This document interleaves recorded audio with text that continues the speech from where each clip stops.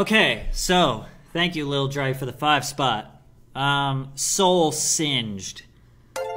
My man, if you want to sing, okay? If you want to sing and you want to be melodic and you are a very amateur singer like this, you need an immense amount of production to be able to pick up the slack coming from your vocal delivery. So basically what I'm trying to say is you're pretty obviously not that great of a singer. So what you need to do is you either need a shitload of pitch correction, auto-tune, or a combination of the both that's going to make it listenable, because this I would categorize as unlistenable.